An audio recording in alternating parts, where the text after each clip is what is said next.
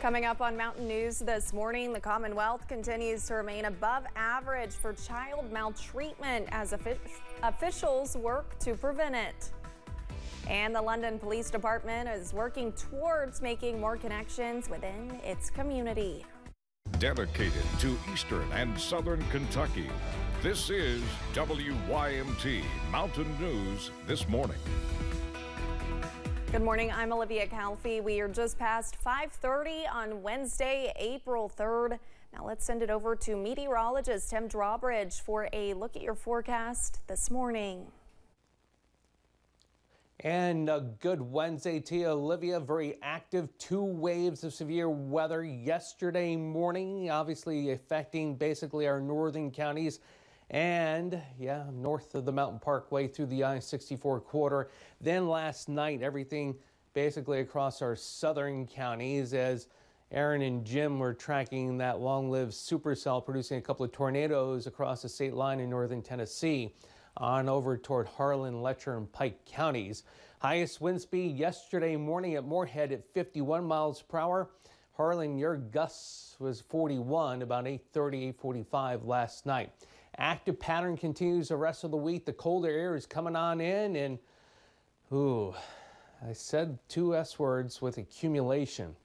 It's usually not a good thing in the beginning of April, right? Cold front is pushing on through. Here comes that colder air, and the pinpoint Doppler radar right now shows a scattering of some showers across our eastern county. But here's the action that will be pivoting through as we head through the second half of the day. Speaking of, breaks of sunshine becoming breezy, scattered rain showers today and a high of 53. More about the First Alert 7-day forecasts in a few moments. Olivia? All right, Tim, thank you. The latest report on child maltreatment indicates more than 12,000 children in the Commonwealth were victims of maltreatment in 2022. While it is a 17.5% decrease from 2021, Kentucky is still higher than the national average. As WYMT's Jack Demler shows us, Kentucky State Police is using National Child Abuse Prevention Month to draw attention to protecting the youth. A symbol of prevention. And that's what we're out here to ensure that these children grow up in a safe and stable home. We know that no child deserves to be abused nor neglected. Kentucky State Police Post 10 in Harlan put pinwheels in the yard to promote child abuse prevention as a way to let the community know who they can go to in times of need. You know, we got them placed out front of posts, and we want to make sure that these kids know that they're safe with us. And if a child wants to talk or is having a problem, that they can approach a police officer or approach anyone. A symbol that is seen throughout the county. Along with using the pinwheels to symbolize child abuse prevention, Trooper Jacob says he will be in and out of the schools throughout the month of April teaching the kids about child abuse prevention. I want these kids to know that if they are being neglected or abused, that when they see me in their school, they can approach me and come and talk to me. A personal mission to protect the youth of the community. Trooper Shane Jacobs is going to help them, and I'm going to be there for them, and I'm going to do all I can to make sure that every child, it doesn't matter where you live at, I'm going to be there for you and I'm going to help you. In Harlan, Jack Demler, WYMT Mountain News. Jacobs is encouraging all community members to get involved in helping with Child Abuse Prevention Month. For more information about how to get involved, go to pcaky.org. We now know the funeral arrangements for the man who was shot and killed in Perry County this past weekend. Visitation for Samuel Joseph Smith will be Thursday at 6 p.m. at Lots Creek United Baptist Church. The visitation will continue on Friday at 8 a.m. also at the church. Smith's funeral will be on Saturday at 2 p.m. also at Lots Creek United Baptist Church. Smith was 38 years old.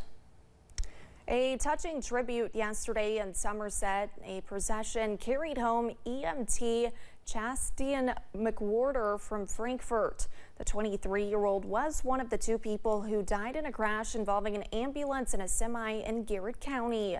The investigation into the crash is ongoing. A patient in the ambulance, 75-year-old Robert Cottle, also died. The London Police Department is working to make community connections along with enforcing the law. The police department has several community engagement activities they work on while also protecting folks in the community. Officer Hobie Daughtery says the city's mission is to take care of each other, pointing at how they opened the community center as a storm shelter during yesterday's storms. He says they want to build connections as well.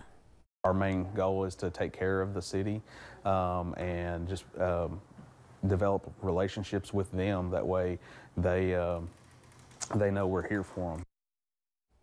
London Police also has a community policing coordinator. On the other side of the state, the National Weather Service confirmed an EF1 tornado touchdown yesterday morning in Nelson County. It hit northeast of the Chaplin community with winds of 90 miles per hour. Our sister station in Louisville found a home severely damaged off Lawrenceburg Road. The home just happened to be on the market, and it didn't take long before people started showing up to help with the cleanup. Friends, family, and neighbors. One man was even working with a baby strapped to his back. Most all of us grew up here together, so if anybody needs anything, we're there for them. Yeah, I run a trucking company, and my brother called and said, "Hey, need a truck up there." I said, "I'll be up there in just a few minutes." So we brought the truck, and sisters here, brothers here, a lot of neighbors, everybody around. Yeah. According to Governor Andy Beshear's office, an EF1 tornado also touched down in Anderson County.